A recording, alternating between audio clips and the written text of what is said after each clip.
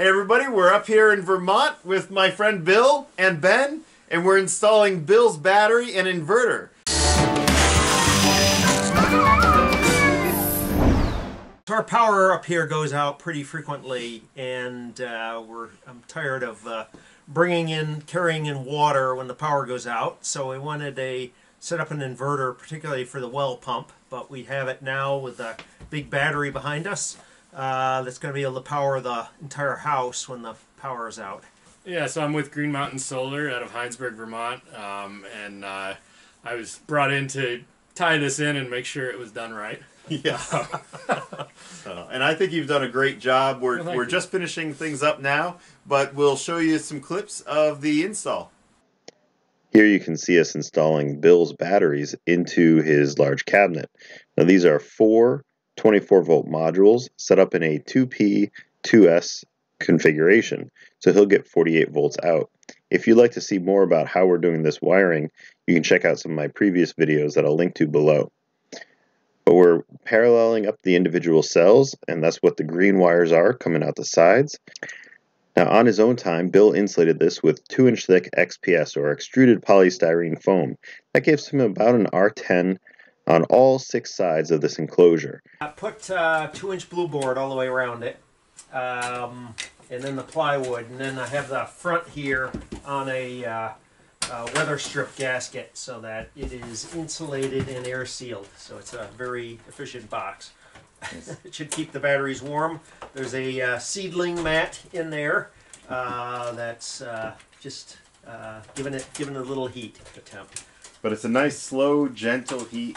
Not going to overheat anything. Yes. Bill has monitored the electrical usage for this in the cold Vermont winter over the course of several weeks, and we have found that he uses an average of 500 watt hours per day to keep this battery at 50 degrees Fahrenheit, even in the extreme cold of the Vermont winter. So great job on insulating that box, Bill. So this is on the Chargery BMS.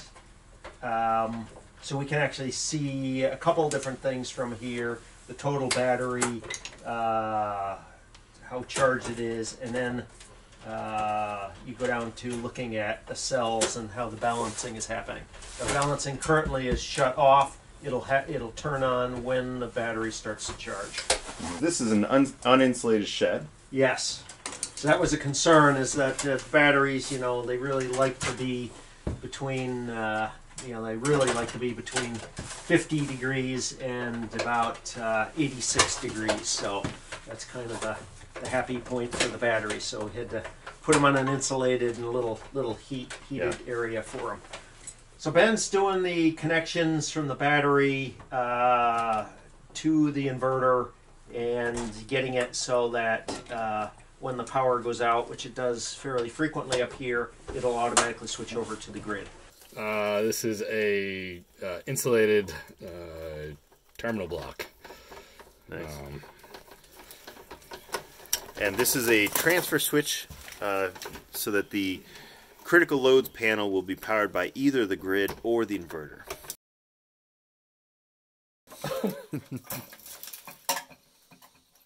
I had a pair at my last job, but couldn't bring them with me. They're expensive.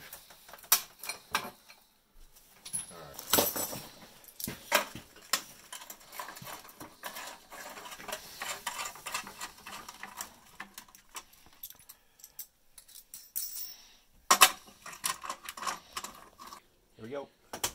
Yay!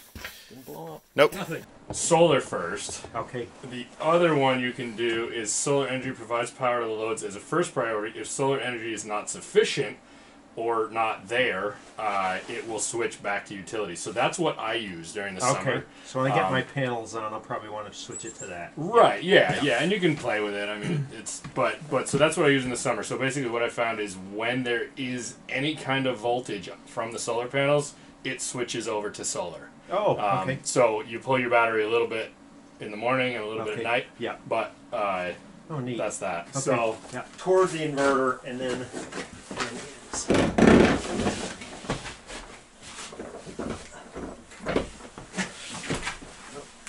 now we're going to simulate a power outage. This is my favorite part. I forgot to label those. That was quick. Yeah. That was super fast. There's a power outage. Wow. So now you're on battery. Your whole house is running on battery. Nice. All right. Pretty cool, huh? Yeah. All right. So you're about to label these, but what is this one? That's his range. And? The dryer. And that's the feed to the inverter. So now the inverter is feeding the original house box, which turned into the critical loads panel.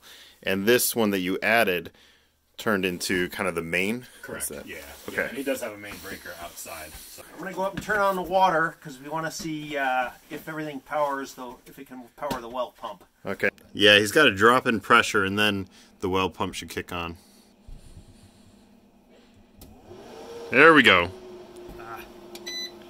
So we just shot up. It started the well pump! Manual transfer switch down here. And what this does is allows us to run the protected loads panel straight from the grid, just in case the inverter fails. I mean, it does happen, you know, even with big expensive inverters. So yeah, so when the lever's down, the house is in UPS mode, so the power is running through the inverter and then straight to the protected loads panel. But if the power goes out, it switches to battery right away. Mm-hmm. So this is the blue Chargery BMS, and we are plugging in the current sensor, which is inside the white box. The adhesive fell off. I'm going to need to because it's so cold up here. Yeah. It was, what, 2 degrees this morning, Bill? Yeah. That's Fahrenheit, by the way. So now this black wire goes to the shunt, which is inside here, to read current. These wires in the front, they go to read the voltage sense. This telephone wire is for the monitor. And on the back side, there's also a wire that goes in. That's the temperature sensor. So that's this black wire is 2 temperature sensors inside there. Up here we have the monitor, and this is actually for the heated pad, which is inside. Looks amazing! Yes, I'm happy to have my new system up. The day after we hooked the inverter up, my wife had the toaster oven on at the same time as the electric kettle, and the inverter started beeping. Even though we weren't using the inverter at the time, because the power is going through the inverter, it didn't like that. So we've now switched it, and now we're in bypass mode, where we're basically bypassing the inverter, and we'll turn it on only now if the power goes out. Well, a huge thank you to Bill for allowing me to come up and video multiple times over the past few weeks to do this, and big thank you to Ben for doing such a fabulous job with all the wiring. I really hope you all enjoyed the video. Please like, subscribe, comment, and share.